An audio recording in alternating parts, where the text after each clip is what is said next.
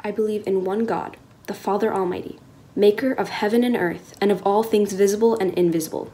And in one Lord Jesus Christ, the only begotten Son of God, begotten of his Father before all worlds. God of God, light of light, very God of very God. Begotten, not made, being of one substance with the Father, by whom all things were made, who for us men and for our salvation came down from heaven. And was incarnate by the Holy Spirit of the Virgin Mary, and was made man.